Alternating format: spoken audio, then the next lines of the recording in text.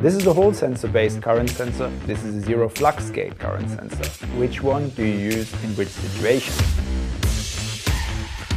A Hall sensor-based current sensor has a big advantage of being very wideband. So this current sensor, for example, has a 120 MHz bandwidth, but the maximum current you can measure with it is actually only 30 amps. This current sensor on the other side is zero-fluxgate based. It has a bandwidth of 4 MHz and can measure up to 500 amps of current. Hall sensor current sensors typically have a BNC output, making them perfect to be used with recorders and oscilloscopes. Zero-fluxgate current sensors, on the other side, very often come with a proprietary connector. In this case, one to be used with power analyzers from HIOKI. Hall sensors are not the best option when it comes to power measurement. Power measurements can take a longer time, and every Hall sensor in the world has a DC drift. And that might have an impact on the accuracy of the DC measurement. So whenever you're looking at power measurement, which can take a longer time, it's always better to use zero-fluxgate sensors.